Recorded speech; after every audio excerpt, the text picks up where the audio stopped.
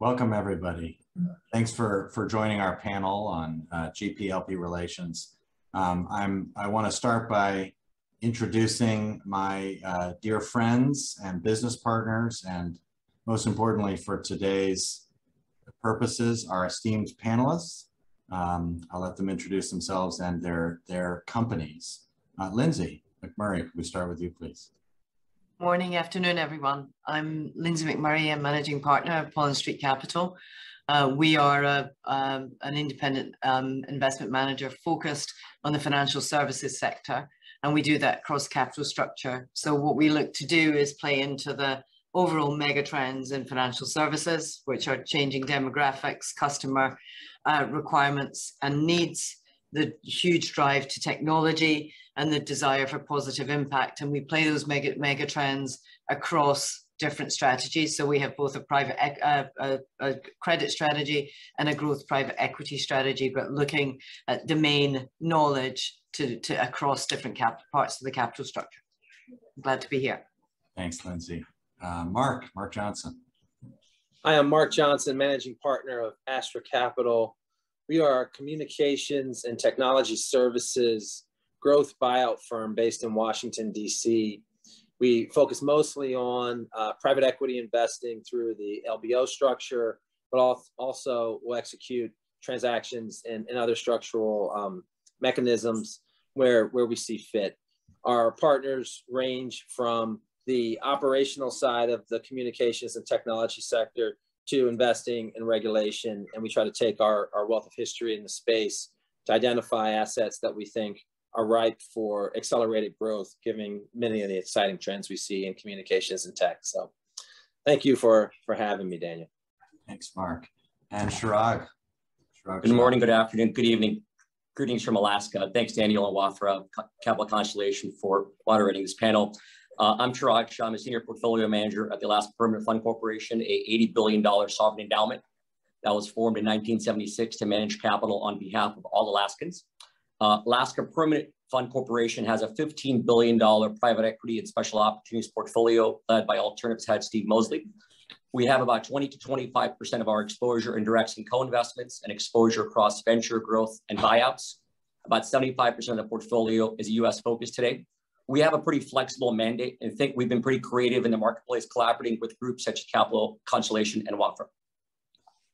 Thanks so much, Chirag. And as far as myself, Daniel Adamson, I'm the president of the aforementioned Capital Constellation, which we'll be speaking a bit about. And I'm also a senior managing director at Wafra. Wafra is a $28 billion alternatives-focused investment advisor in New York. And Constellation is a joint venture between Alaska Permanent, British Railway Pension System, the Public Institution for Social Security of Kuwait, and a number of other leading asset owners around the world, like AP3 in Sweden and KIA in Kuwait. And it's been our privilege over the last 4 years to partner with 14 of the most promising next generation alternative investment advisors in the world, including Mark and Lindsey.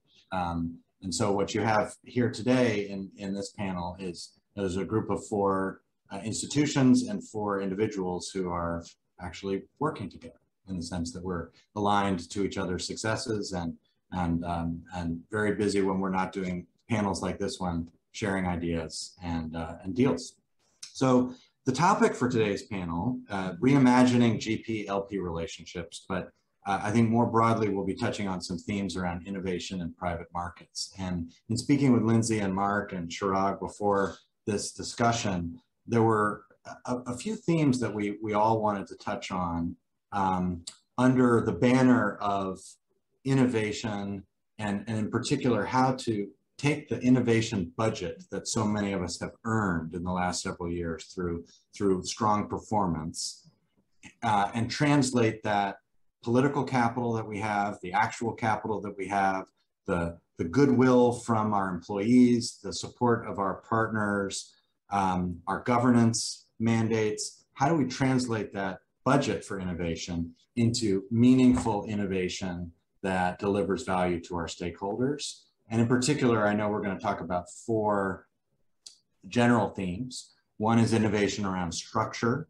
So How do we change the way that we partner? Constellation is an example of one such change, but there are so many going on in the market, from the nature of the vehicles, the duration of the vehicles, building consortia among asset owners and asset managers, warehousing of co-investments, you name it, we'll talk about it. The second theme is pursuing new markets and sectors.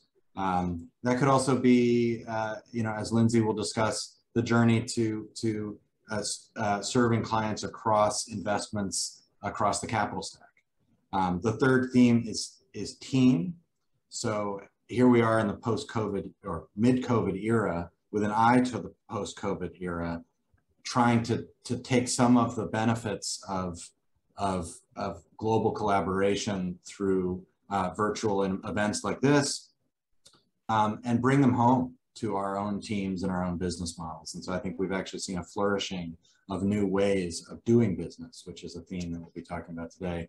And last but not least is technology. And since we benefit from Lindsey's expertise in fintech and Mark's expertise across the technology ecosystem, I know they'll both have a lot to say, as will Chirag, given Alaska's history as a leading technology investor, on how each of you can think about technology as it relates to your innovation budget. So with that, without further ado, I wanted to kick things over with the first question to Lindsey. Lindsey, your transformation during the COVID era has been equally dramatic and successful. It's been Constellation's privilege to be a small part of your journey as you've reimagined Pollen Street. How do you work with your clients differently now than you did pre-COVID? Well, the way I see, just kind of taking a step back for a second, and where I see COVID, I think what we're generally doing and believe we're doing is we are focused in the financial services sector, and we believe, as I mentioned in my introduction, that there are a number of mega trends that go across that sector. Those are structural changes that are taking place in the marketplace, and those are in some ways generational changes that we're playing into, which is why we believe we can continue to find growth in this environment. But beyond that, so then we're saying, do we have the reason to be relevant to the sector? When we've had a crisis, each crisis, and in some ways our positioning and our strategy came from the last crisis, the 07-08 crisis. Each time you have a crisis, there's the same the structural changes there, but they get accelerated. There's a greater catalyst for change. There's a greater acceptance of change. We're all talking about, we're all on this call. We're doing things virtually. Things that were kind of seen as sacred cows have been swept away. So I think we're not particularly behaving differently. We're playing into the same structural thematics, but COVID does accelerate, or a crisis does accelerate the nature of change and the acceptance of change. And I think, the way we're looking at what we're doing is taking our capability across those mega trends of saying there's a huge digital transformation play. There's a huge customer engagement and desire for higher and better products and financial services.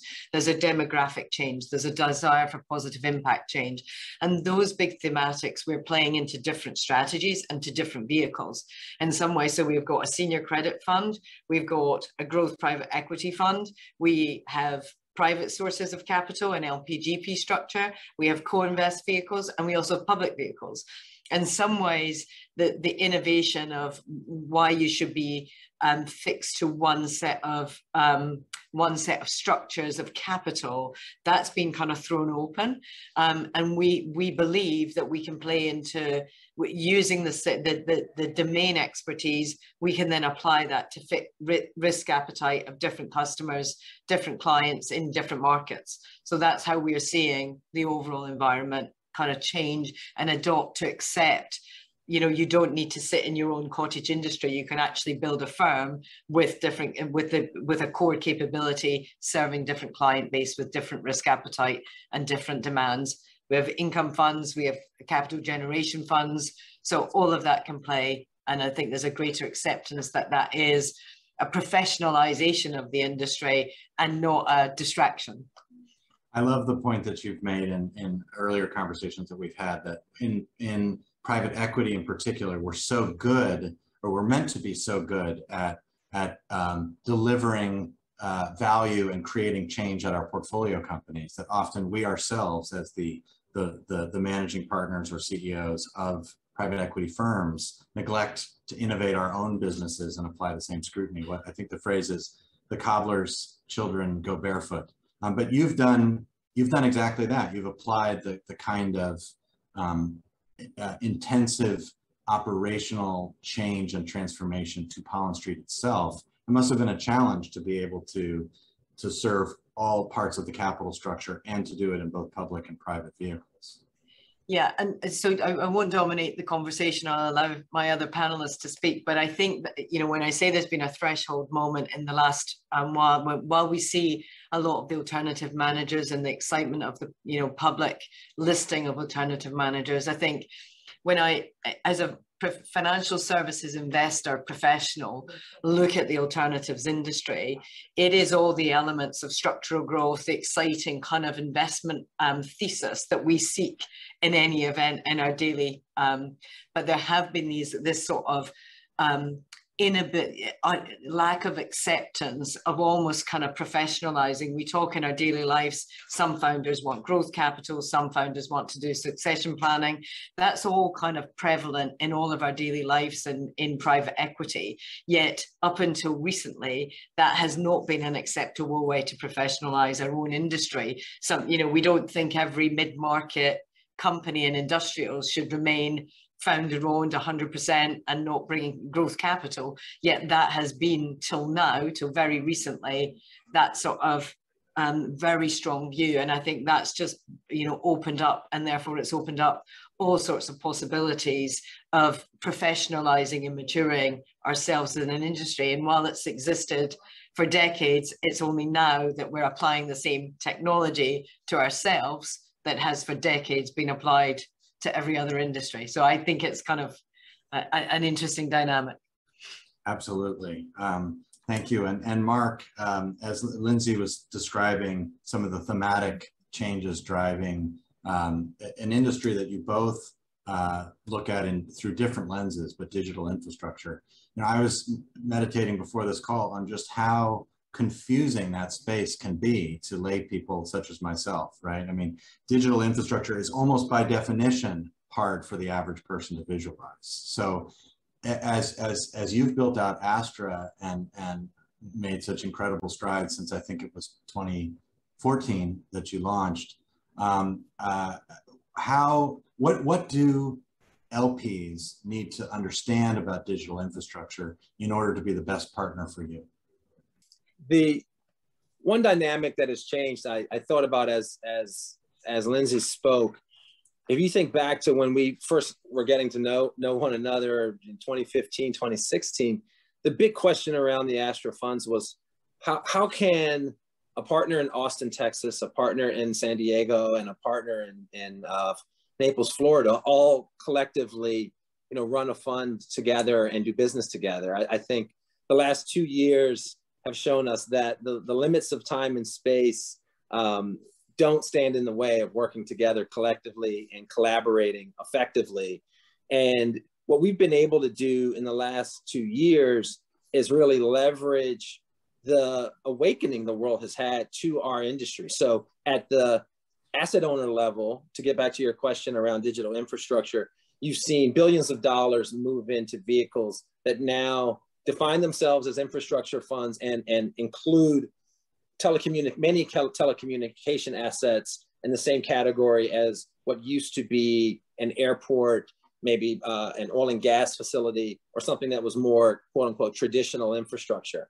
And that's led to a bit of a bifurcation of what used to be called the TMT, or just telecom media market, in which there are now slithers of capital that focus on sort of mid-tier returns, call it, you know, 10 to 20% target returns. And there's still a world of those who seek extraordinary returns, more private equity, 25 plus type of returns that you get from perhaps an LBO product. And I think that's really allowed our industry to become even more interesting. A sector that's been around since Alexander Graham Bell or before, can now be attacked from different angles. And folks like Lindsey, who have different parts of the capital structure they seek to play, can tap into our space, but also the expertise that a team like ours, which brings a former FCC chairman, a former head of a company like Altel, a former middle market manager of private equity-backed assets, and a former Ericsson executive, all together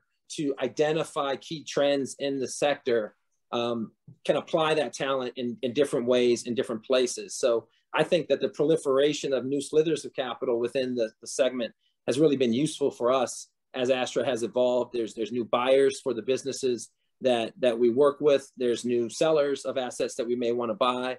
And what never gets old is knowing how to attract great managers, identify key trends, and then build the right team around them. And a lot of what we've been able to do in the last couple of years with the advent of a much more kind of digitally focused economy is accelerate the learnings that happen at our management teams through collaboration events like these, and also, frankly, meet with investors who now have a much greater appreciation for what we do and why and how we do it, because all of us now have had to say, well, what Wi-Fi do I have inside my building? And when is that 5G rollout really going to happen? Because I've got to do a parent-teacher conference over Zoom when previously people weren't as attuned to it. So I think in many ways our industry has come into people's homes in a way that has allowed many more investors to appreciate what we do and understand the need for specialists in the segment. I love that vision of combining the human and the technological as it relates to our industry. You're still driving the car, but you have the GPS, and the human element is still important. But why shouldn't we be helping investors to work together in new ways based on new technology, but to decide whether to turn left or to turn right at a particular deal opportunity using technology? And maybe we'll come back to some of those themes later in our panel. Chirag, good to see you. And I'm going to take this moment to brag for a bit about Alaska, because it's easier for me to do that, given my pride in our partnership than it is for you as a senior leader at Alaska. But Alaska has been LP of the Year in North America 3 of the last 5 years. You guys set out to build a directs program in private markets. I believe it was about 7 years ago, which has just been hugely successful. It's a matter of public record that your net performance on your directs program is north of 53%, if memory serves, on a net basis. So you're doing a lot right, and that must be the result of team, of governance. What have you learned in your time in Alaska that you could share with this audience in terms of the recipe for your success? Yeah, thank you for that. And I think we take our performance with a lot of humility. We're very lucky to partner with a lot of great private equity kind of managers like Constellation throughout the ecosystem, which have impacted our performance very nicely for our ultimate kind of beneficiaries in the state of Alaska. So we're very humbled by that performance. And again, it's all about the partnerships that we have. And we're very proud to support GPs like Pollen Street and Astra via Constellation, which has performed well for us as well. One of the key things, there's 2 key things that's driving performance and I think governance that relates to some of our decision-making as well. I think first, performance is obviously driven by manager or deal selection, and the governance aspect is closely linked to having great leadership at the board and internal leadership levels, whether it's at the CEO level, CIO level, or alts head kind of levels, and all groups you've had great exposure to, kind of Daniel and team at Constellation. The investment flexibility that's set within the organization, the efficient decision-making processes to pursue opportunities like Constellation and many other creative opportunities that we've pursued that have impacted positively our performance. So I think good performance and good governance are very much aligned. Seems very basic, but sometimes very hard to put together. And I think APFC has worked hard over the years to put those 2 key ingredients together, which have turned out quite well so far for our stakeholders. And I just joined, full disclosure, I just joined APFC in March. So I've seen this firsthand working with Daniel on the team at Constellation in terms of the innovation partnership that we have, with Constellation and other partners within the Constellation family. And Daniel, you've also been very critical in forming Constellation with our CEO and other leaders at APFC. Do you want to maybe share some insights from that experience as well? Sure. Yeah. I mean, it goes back. There's always those foundational moments in any partnership. I remember, as Mark was talking about, the first conversations that we had with Astra around some deal opportunities, and then that evolves into a mutual respect, and then that evolves into a business partnership, and then that evolves into a flourishing set of businesses. Similar pattern with Alaska. I was at the International Forum of Sovereign Wealth Funds back in 2016 and met your boss, Angela Rodell, and I asked her, what's your strategic plan for the permanent fund? And she said, well, we want to go deeper into private markets. We want to find ways of partnering with other institutions globally. We'd like to develop a co-invest program. And in many ways, what she said back in 2016 is what a lot of people are kind of catching up to now. And she had the foresight to put the Constellation idea together, to connect me with Steve Mosley, who you mentioned. And then from there, the rest is history. That brings me to an interesting question I wanted to maybe refer back to Lindsey around strategic partnerships. Of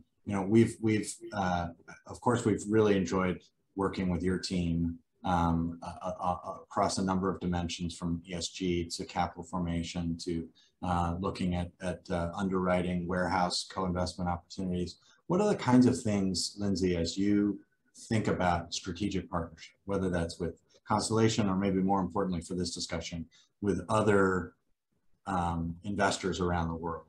How do you try to bring the whole firm, the whole of Pollen Street, to them across the capital stack, across all the research and ideas that you guys generate? Yeah, so again, because we're focused in one particular sector, what we find is that while there is, we're looking across 6 subsectors there, there's a very kind of strong thematic of need for each of the companies that are in our portfolio and across each of those subsectors. So if you think of the sector we're operating in, everybody wants to be good at digital marketing and kind of how you kind of engage customers in the modern world. Everybody's doing AML and onboarding. Everybody's doing cloud implementation. Everybody's doing how to consider using data to make their business a better business. So those kind of core needs are things that we then, what we did was we created something over the last several years called the Hub, where we have those center of excellence within our team. So we have someone who spends their life in fintech and looking at the innovation and what's driving that, and not just the superficial, but real re-engineering using digital across the entire product suite from to end to end to customer. We also have someone who is a kind of digital specialist in terms of IT scalability, because we're taking mid-market businesses and we're growing them. So we bring that center of excellence. We have someone who thinks about selling kind of B2B business development and helps bring best practice. We've run our ESG program through that so that we get real engagement and real impact. So we go into the companies and we say, what does good look like for you, and help them tailor their program, so standardize the reporting. But it's been great to actually kind of stoke energy and champions on ESG throughout the organization, and they feel they've got a stakeholder who's more interested. So we've used this hub, and interestingly, what's happened is we've been engaging with some of the LPs more latterly is they want to get access. So we'll hold forums that are about each of these topics. We'll hold them, used to be physically, now virtually, now a bit of hybrid, but actually bringing the groups of CTOs.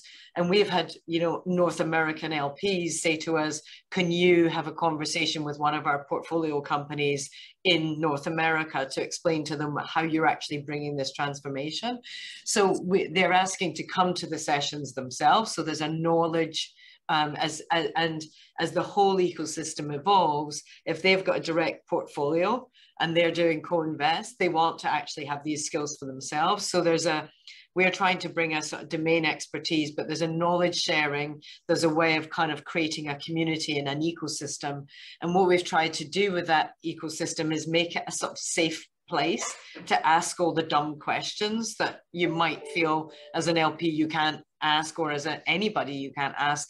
So it's a safe place where you can, and we used it to massive effect through COVID, where no one knew what government support schemes, no one. So rather than learn everything kind of 10 times, we kind of learned it, we shared it, and then we came to a community. So we've used that community, and it started off for our portfolio companies, but it's actually widening out into the LP community as they want to kind of build that knowledge for themselves and use it for their portfolio. So there's been lots that we've done to actually kind of make it an engaged and two-way relationship. Rather, you know, we always talk about we're sort of more than capital to our portfolio companies. Now can we be more than capital to our LPs as well?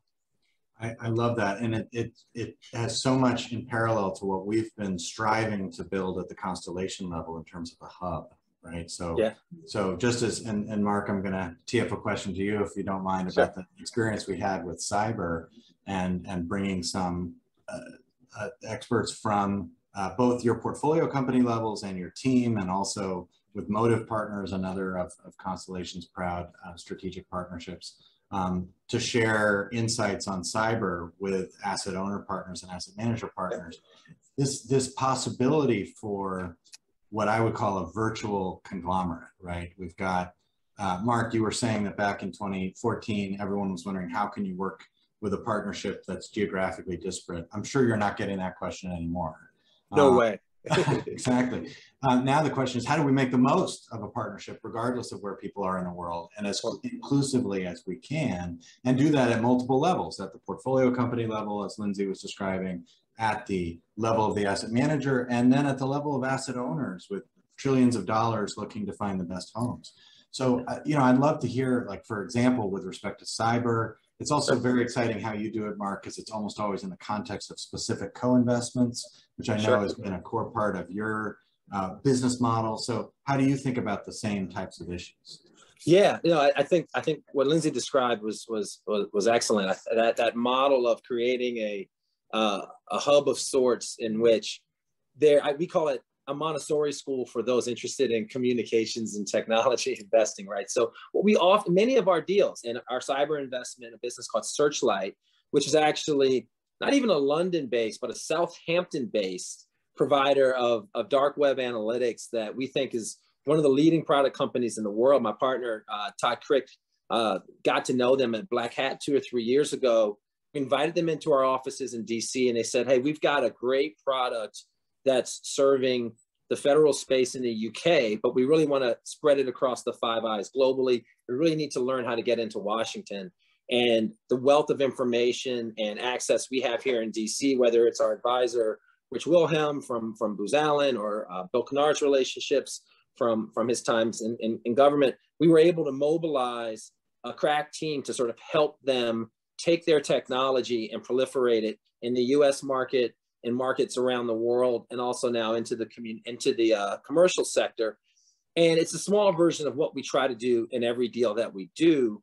And it begins, though, with, I would say, smart people looking at a trend that we're all passionate about in this communications and technology sector, and then sort of figuring out where a deal comes from there. And it's the same with our LPs, whether it's you and your colleagues, or Chirag, others within Constellation. You know, just in the past week, I've been on Zoom calls with members of the Wafra team, the Alaska team, the Railpen team, all on different topics, ranging from fiber in Texas to in-building wireless and across the United States and globally. And that is where true partnership comes from. And what I'd also say is, while I'm a huge advocate for technology, at the end of the day, it's the personal relationships that are fostered between the institutions that really create innovation. I mean, if anything, the innovation budget that you talk about, Daniel, to me is an opportunity for us to invite in new parties who want to get to know us well, who don't want to simply transact alongside us as we transact. And we have our fund and we have our co-investment product. But the main reason we have been able to offer, in many cases, 2-3x the amount of co-investment to our investment partners as their fund commitment levels is because there's a deep understanding of how we're going to attack the marketplace and an ability to work together in concert very quickly in order to compete and get deals done. You don't do hundreds of millions of dollars of co-investments with other parties without really being able to, as I would say, no look past or finish one another's sentences pretty well. And that's what we're still looking to grow within the Astra family. And it started with one deal with Wafra that's now turned into a constellation relationship with 14 other great firms like Lindsey's and several great leading asset managers. And for us, it's just a continued journey towards fostering new relationships that we can use to manifest our own investing ideas collectively as we see opportunities in the marketplace. But the marketplace hasn't gotten any less competitive. If anything, it's moving faster than it has before. So the need for this structural innovation is as great as it's ever been, because our plan and the reason we leverage co-investment is what we don't want to be is a firm that changes its investment style as we're able to potentially raise more capital. So we always pursue deals in the sort of $50 to $150 million equity check size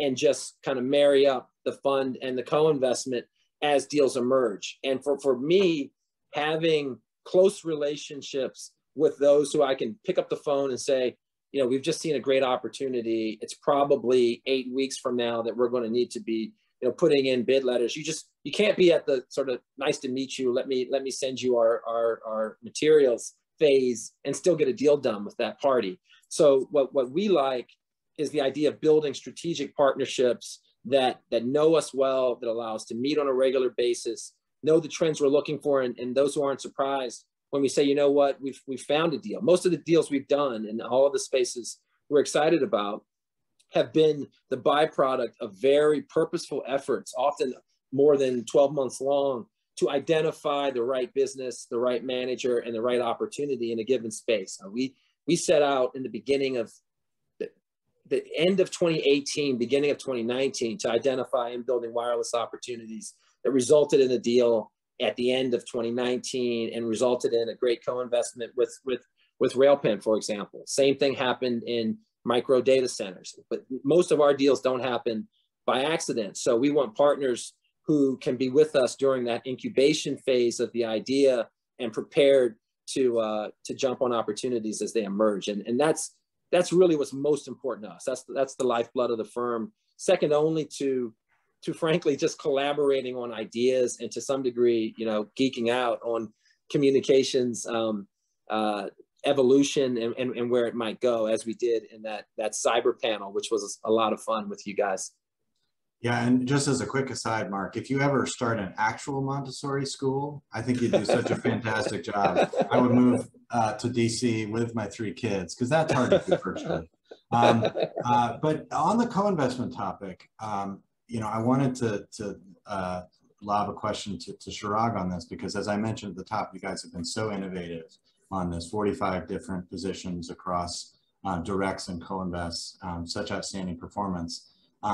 One of the things that you and I have spoken a lot about is how you develop that capability, and also how groups like Constellation with balance sheet can potentially help, right? Because as Mark said, there's the pace of a deal, and then there's pace of diligence, and those things aren't always married. So if we can use balance sheet to warehouse a co-investment at cost and give asset owners enough time to diligence it, and also, by the way, certainty, because the deal's actually closed by the time you look at it, what an advantage that can be in your process. So I'd love to hear, and I know the audience would love to hear, kind of how Alaska has pioneered in co-invest. Yeah, no, thanks for that. And I also want to quickly add on what Lindsey said about the hub. I think that's fantastic from a technology standpoint.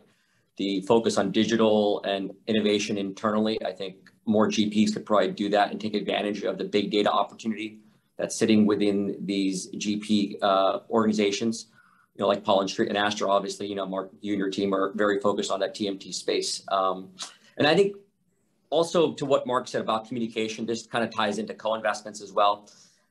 Clearly, the COVID era has resulted in greater communication between GPs and LPs and more frequent communication and probably even closer ties around things like co-investments, Mark, that you mentioned as well with one of your deals.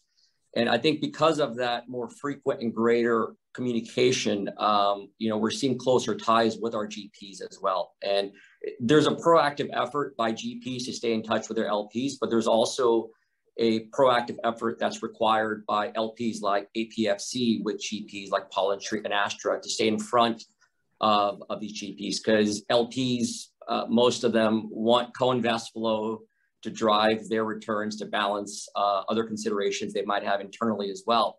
So co-invest flow is a key part of what most LP organizations are looking for, seeking to add, and we're no different from that perspective. And I think we've been fortunate also historically. I think we've been working with some great partners globally. That's been a huge boost to our co-invest flow.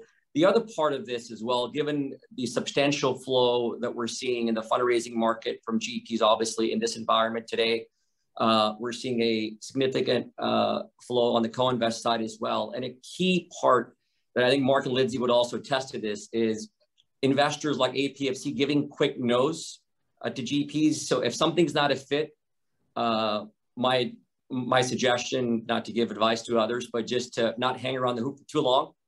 To give people like Mark and Lindsey some quick feedback if something's not going to work out quickly, whether it's a timing issue, whether it's a portfolio construction fit, whatever it is, to give a pretty quick reply, to be able to see that next deal, to be a good partner to them. They're going to continue to show deals in the spirit of being a good partner. But I think it's incumbent upon both sides of the equation, to kind of give quick answers and clear communication, whether it's something that you want to move forward with or whether it's something that's not going to be a fit. So just wanted to start with that because I think that's an important part of kind of building great partnerships and seeing good co-invest flow. That's great. And unfortunately to riff on Mark's bounce pass analogy, we're running out of clock here at the end of our hour, but it's been a great pleasure to play ball with you guys, and I've really enjoyed it. I think we've hit on the themes that we talked about at the top, right? The innovation budget that we all have and how we're spending it to help our stakeholders, touching on structure, on the different markets we're pursuing, on team, and how that's evolving in the new era, and then lastly, of course, technology. With some cross-cutting points around co-investment that I think are on everybody's minds. So I just want to take this last minute to thank all three of you, Lindsey, Mark, Chirag, for taking the time. And then of course to thank the FT and the Greenwich Economic Forum. In my family, we often say, in the spring, next year in Jerusalem. So I think next year in Greenwich, right? let's hope that we get there. And we can do this in person because that would be lovely. But thank you for inviting us for joining. Thank you all. Thank you again. Thank you. Take care.